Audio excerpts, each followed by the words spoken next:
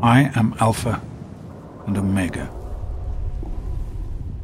the beginning and the end. I will give unto him that is athirst of the fountain of the water of life freely.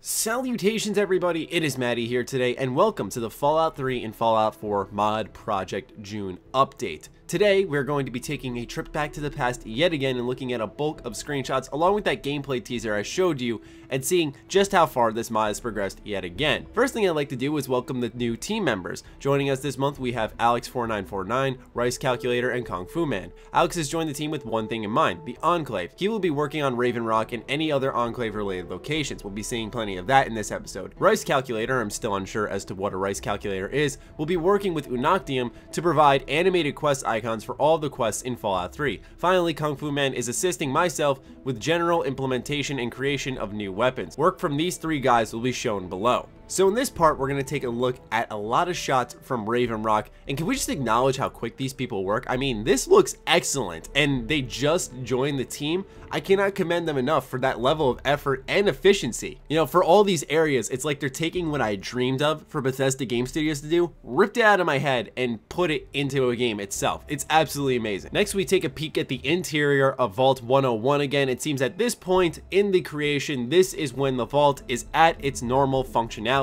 There has not yet been any riots or anything, as we can see the classroom where we took the GOAT exam in. And it all just starts to flood back, doesn't it, when you see that home man? In my personal opinion, I think Fallout 3 has one of the best and most memorable game openings ever, and I'd love to hear if you guys agree with that or what games you think did a game intro better. And it seems the team's even doing unmarked locations, as we can see Lucky's Groceries here. There's nothing unique here, but it's awesome to see that they're taking that effort to go ahead and create areas that are also unmarked. I know most people would expect that, but still, it's one of those things where I was wondering if maybe they'll just cover all the main locations, but it's awesome to see that they also are doing unmarked, which is one of the best things about a Bethesda Game Studios game, is when you stumble upon those and see the environmental storytelling. Up next is one of the creepiest locations in Fallout 3, Andale. The residents there refer to it as the greatest town in Virginia, but the families ended up becoming cannibals because of their food supplies running out, for those who don't remember. On top of that, families have begun inbreeding, and so you can see how this area is really screwed up, so I'm excited to go back to this yet again. After that is one of the first, I'd say, 10 areas you visit when you start up Fallout 3 in a normal playthrough, and that's the Super Duper Mart. This place is a beginner's gold mine, as it holds basically every weapon that you need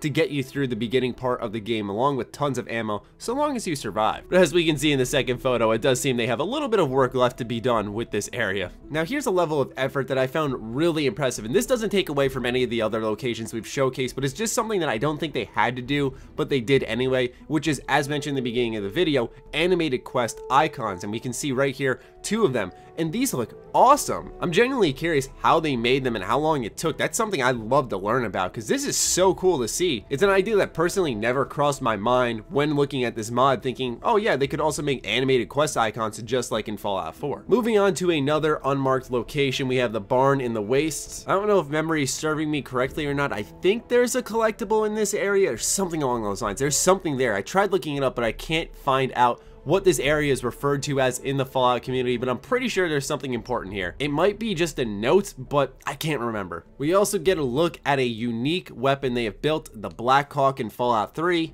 This is a weapon that you acquire when you ask Agatha for a reward after giving her the music during the quest Agatha's Song. And we're going to be showing lots of weapons, so let's take a look at my personal favorite beginner weapon, the hunting rifle. Everyone's got their hunting rifle in Fallout 3. Everyone drops it. You're constantly repairing it. And so I can't wait to personally snipe mutants with this one. Afterwards, we have yet another unique weapon. This is the Zhurong V418 Chinese Pistol Incendiary. And that certainly is a mouthful, but once again, another excellent unique weapon recreation. And lastly is a mod recreated by Lieutenant Commander, but here we can see the sniper rifles have already been redone. So it's awesome that the community in general, not only you guys watching this video, but also other modders who have respectively created their own content, are assisting the development of the Fallout 3 and Fallout 4 project. And so if Bethesda ever sees this, number one, hire these folks, because they're clearly fucking talented. But once again, I just want to thank the modders. This is insane progress. I mean, I love how this started off as a, hey, we kind of just did this for the fun of it, and it gained traction after that, and they decided, let's make it a full project. And the team continues to grow, so once again, I'll have a link in the description to all the information here. You can contact the developers, get involved with this project,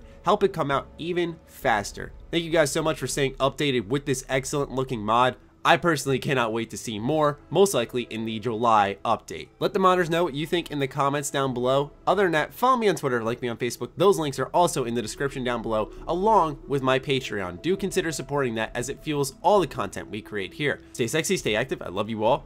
Peace.